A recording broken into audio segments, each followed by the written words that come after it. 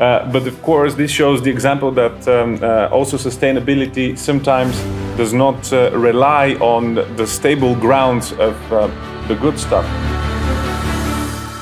So hello everybody and welcome in Sofia in the EDN Center.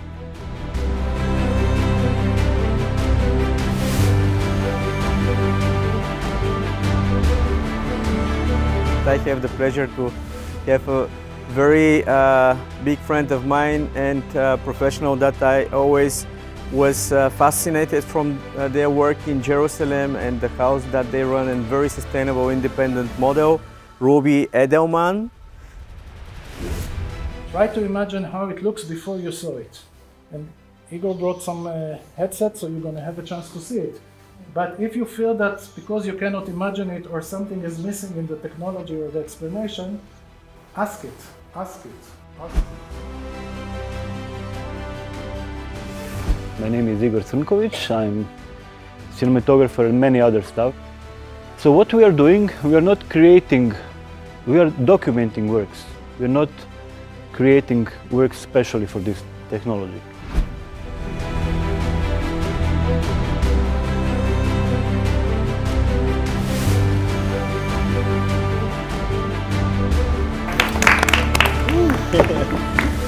So the energy is the first impact that whatever we do has influence in the nature.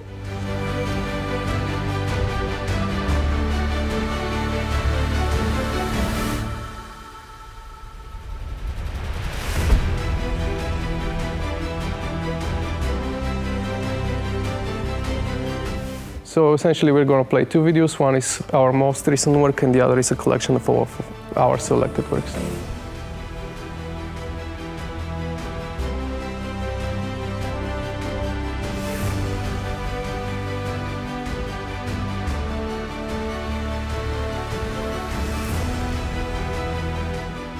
Then we had buses and then we were asked to do a plane, but that fell through. And I think we haven't done a boat. I think that's the one that we haven't done.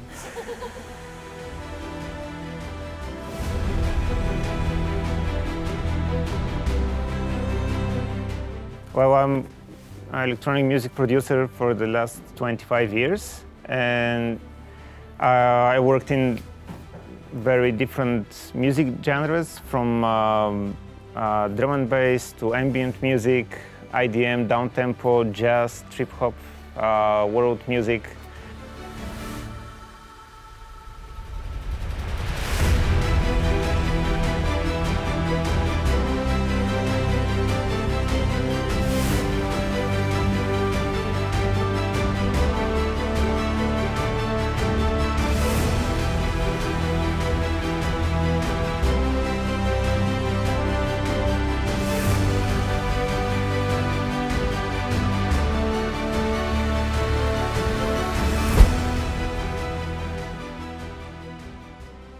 And that's how the whole global economy is built. Like even doing this constantly on your phone is consuming, is giving your data to advertisers that can sell you stuff like Brad Pitt is saying here, buying shit we don't need. I think we all agree that this is the highest values of humanity.